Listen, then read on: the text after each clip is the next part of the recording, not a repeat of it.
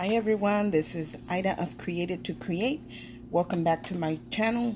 If you are not 18 years or older, this video content is not intended for you. I have a project share and a small tutorial because I created a bag topper and I had been wanting to create one for a while, but I just couldn't figure it out. And finally, praise God, He gave me the knowledge and I was able to understand it and put it together.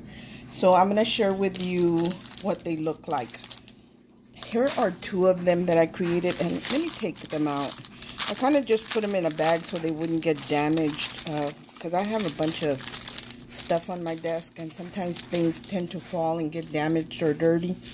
So here is the shaker, one of the shaker ones that I created. And to put the sentiment up here, I used the sticker book by, let me share that with you real quick. But any Christmas sticker will do. This one by the Pastel Christmas from Hobby Lobby. So I've been using stickers from in here for just different projects. And normally I don't do stickers, but for some reason I have been using those. So here is one of the bag toppers that I created. It is a shaker. So it's got sequins in it. And then here is the other one that I created, again with that sugar plum paper that matches that sticker book. Here's another clear sticker and the hollies, and these little berries are actually these.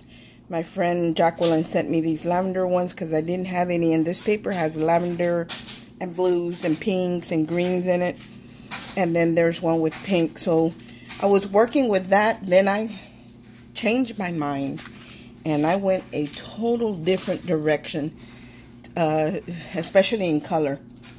I decided that I wanted to make some traditional ones for some Happy Mail that I'm working on, and I love the way they came out. I love the dark vibrant colors, and the other ones had less, but on these I actually added more. This sequin mix that's in there has the little peppermints that I created, and this is using the Prima paper from last year. What was the name of that paper? I'll tell you right now. No, it was Christmas in the Country. The paper pad is Christmas in the Country by Prima, the paper they came out with last year. And it's very traditional. And what I love about these bag toppers, they're not very big, but because it is an SVG file, you can make it as big or as small as you want. These measure about 2.5 inches, not including the handle, just the frame and the holly, about 2.5 inches. And the width is 4.25. And after I had put the shaker together, I added the holly, some little bling berries, and a poinsettia candy cane, some little pine needles in the corner. So I added more to this bag topper than the other ones. This one has very similar. This one even has one of my little candy canes that I created with using that polymer clay. And then a little light, another little poinsettia and berries. And I love the way these came out. And I'm dying to share my project with you guys, but I'm not done yet. So I'm going to share the bag topper and hopefully show you how to put it together and why I created it the way I created it. Now, or why I designed it the way I did. You get, in the file, you get this one. And then you get this one. And I took out the cutouts from here. Here are the little cutouts from the paper. Of course, they would be in here. And when you use double-sided paper, well, that can be the inside of your shaker if you want it to be. But you just have to be careful to line up perfectly so there's no edge showing. But these are the pieces that come out of here. And I didn't throw those away. I kind of just saved them. Here's the main bag topper with the handle. And you can't see it, but there are the cuts. And it does have a score line and everything. Then this is kind of like a little folder. It does have a score line down the middle, and what this does, this traps the little piece of acetate, and that's how I like to do my shakers because I'm not real good making shakers. I'm actually kind of messy, when it comes to shaker. So this works better for me and my work will be cleaner. The other pieces that you get is this frame, and of course you get the center that comes out and you can use it. This piece is for only use for the people who, I like to use foam board in between to make my shakers. Some people like to layer the paper to get it as thick as they want it. That's what this piece is for. If you're going to use foam, then you don't need to cut this piece out. But I left it in the file just so you would have options. So that's what this is for. This one takes the place of the foam for your shaker. And two, if you were doing like a solid and you weren't doing a shaker and you just wanted a frame for the front of your bag topper, you could just cut a frame with this with a contrasting color or glittered paper or whatever. So you have options where you don't really need this one. All this is this piece plus another piece scored down the middle, so you can trap the acetate in it, so you will have a cleaner shaker. That's all it is.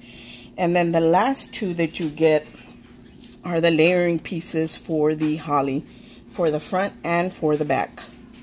So I did mine in the dark green because I wanted to look as realistic as possible. Sometimes I like something that looks whimsical, and sometimes I like it to look a little bit more realistic. Now, I already have this one pre-folded, but I'm going to fold this one so you can see. When you fold this, I don't know if you can see it, but there is a score line right there. And this is cut out, and then there's the handle. When you go to fold this, you can see the score line better there. Make sure that you kind of line this up before you burnish. That way it'll fold perfectly where you need it to be. This piece also folds down, and the handle, I need a new blade in my brother's Scan and Cut. So this folds down as well, but there is a score line there, so you'll see it. And this folds down. Then of course you would burnish this. And there is your main piece to your bag topper. Now, if all you wanted to do was add another piece of paper, you would just cut a rectangle that measures 2 inches wide by 4 1/4 inches long, and you would glue it down. And then if you wanted to do a frame, you could do this in glitter paper and just glue it on top if you didn't want to make it a shaker. That's what that piece is for. Or if you want to layer several of them because you do want to make it a shaker, but you don't like using foam board. So I'm going to set that aside because I don't need that one. And we are going to put one together. So I've already got 2 completed, but I needed to make 2. So I already folded and scored that piece. This piece also has a score line. So I'm going to go ahead and fold this and burnish it. And I already have one already, but as you can see, it gives you the frame. Where's my acetate sheet? Oh, here it is. Here's my acetate piece. You can't see it, but you would add tape inside, and then you would just put your little piece down and you would close it, and you have a very clean finish, whether you're using tape or whether you're using glossy accents. I use glossy accents, but you can use double-sided tape. And for this, I'm going to use double-sided tape so you guys can see how easy it is to do it using double-sided tape. So I'm just going to use some red line tape, if I can find the end to it. And I'm going to add a little strip. I hope that I'm in frame. Just right close to the window. Right up to the window. I'm going to cut it there. Then I'm going to add another strip down the side. So all around the perimeter of the frame, you're going to add your double-sided tape, but you can use glossy accents if you like. That's what I use, mostly glossy accents, but for the sake of this video, I want to make it pretty fast, so I'm using the tape. So there is And I can see that it shifted on me. See how there's a little space there? I will add glue there because I want to make sure that it doesn't come undone. And then I'm going to add another piece right here. So there are all my pieces for my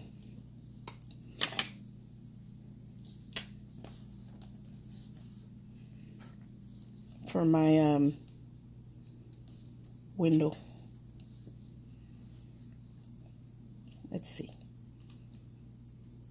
I kind of cut off all my nails, and I have a hard time picking the backing off the tape, but this tool really helps me.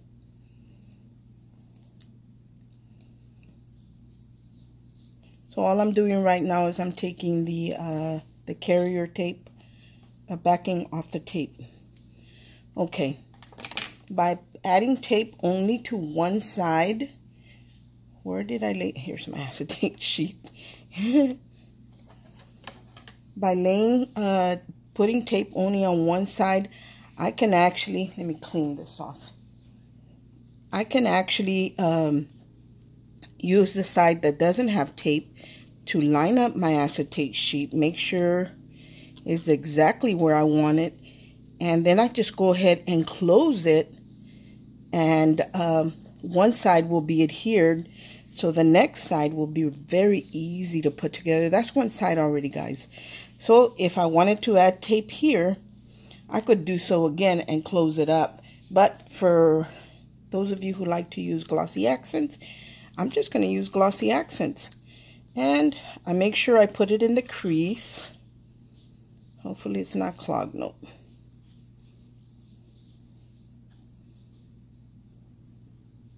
And this gives you a real clean finish.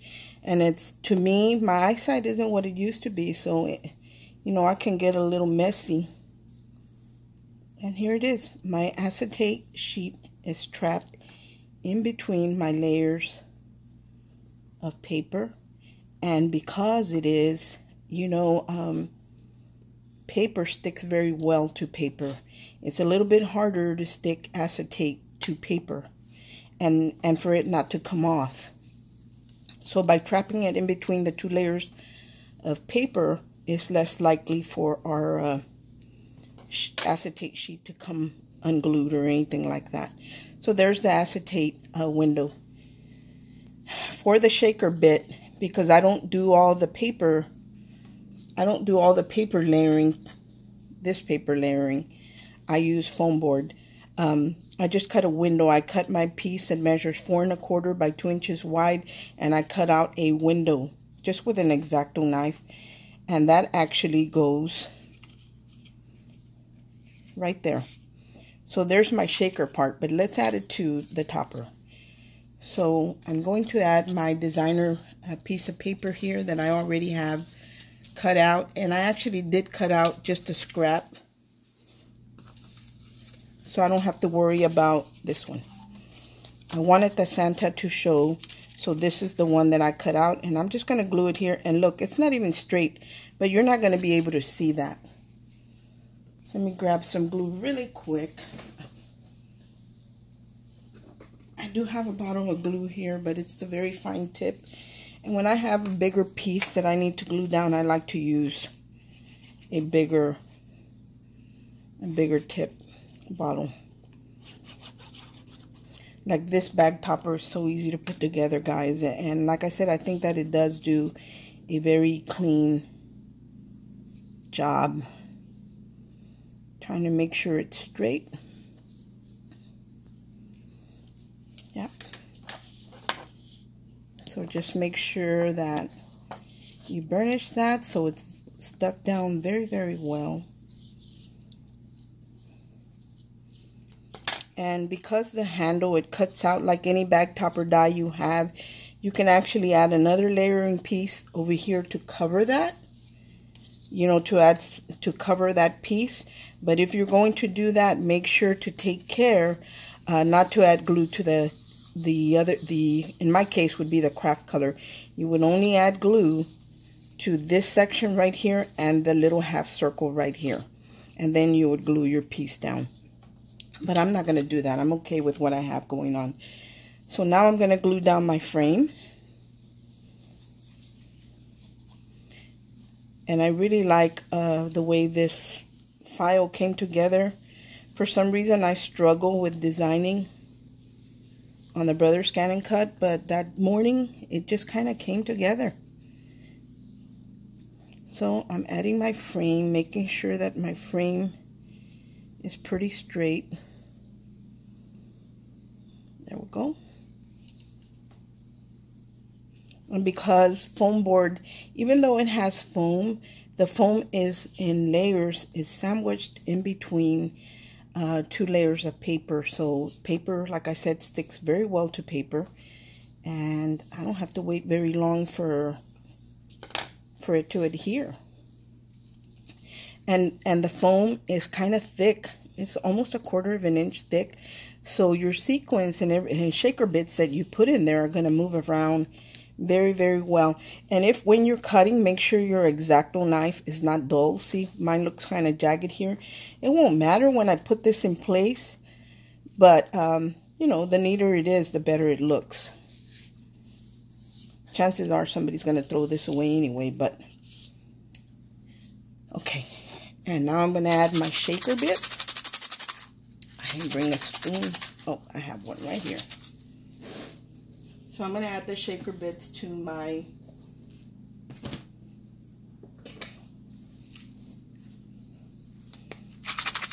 I've been playing around mixing sequence mixes because I'm not real good at it, but I'm learning. I want to get some of these peppermints in there. I don't have any more candy canes. I added them to a different mix. Let's get some trees and some hollies. There's a tree. And I definitely want a star in there. I could continue to add because this is pretty thick, the foam board, but I'm not going to because I want you to be able to see the image that's inside, you know, and if I overdo it, you won't see the image. So there it is. Now all I have to do to this is add glue, guys, to not the part where the holly is, but the frame in the back. All I have to do is add glue to this and glue it down. Because it is from paper, it's going to be glued paper to paper, so it's not a big deal.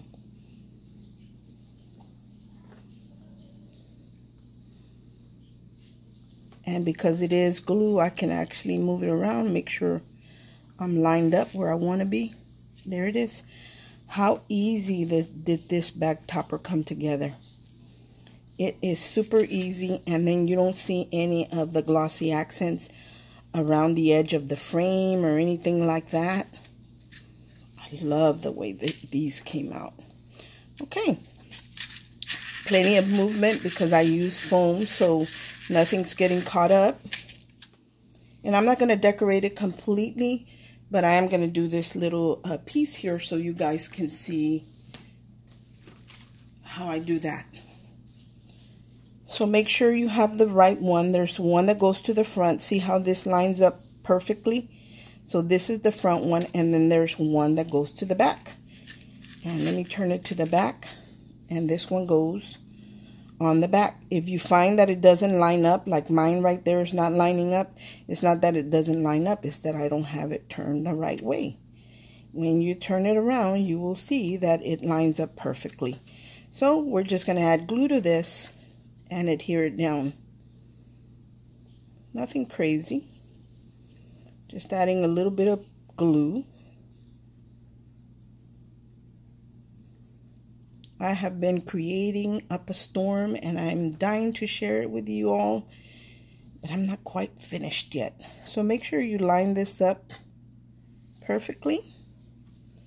Oops. And glue it down. Let me open this up so I can make sure it's perfect. I'm sorry if the camera moves. It's attached to the table I'm working on, and it's a little wobbly. But see how that fits? That lines up perfectly right there. I Love it. So now we're just going to adhere the front, and you could say that this bag topper is just about done. For the front one, I like to add dimensions, so I'm going to add some pieces of dimensional tape. And I'm just going to cut a little piece here and there and add it. And all I do is I add it to the hollies. Just little pieces of tape, dimensional tape. I need one more.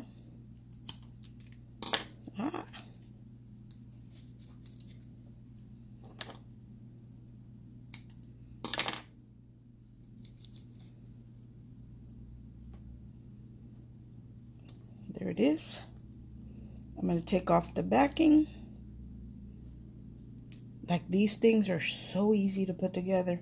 I normally dread making shakers. I don't like shakers because, like I said, I'm really messy.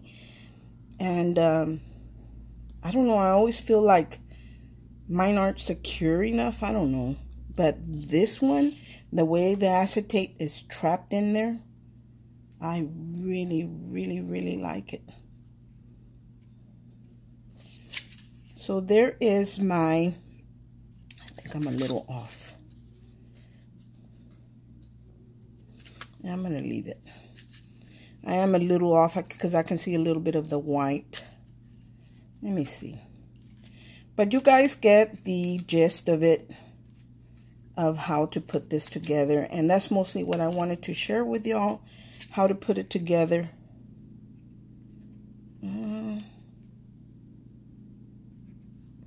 That's better. Mostly what I wanted to share with y'all was how to put it together. And there is my shaker, you guys. All I need to do is add the pine needles and the poinsettias and candy canes or whatever I want to add to the corner or on top or wherever I want to add it to. But there is my shaker. How easy was that to put together? Now this file is available, and I will put the link in the description box. If it's not there when I upload the video, when the video goes public, just go back and check again because it will be up there. Thanks for watching. I hope everyone is having a great day, and I hope this makes a little your packaging a little bit easier, because I'm one of those people that's really bad at packaging. Anyway, guys, thanks for watching. I hope everyone is having a great day and stay safe. Bye.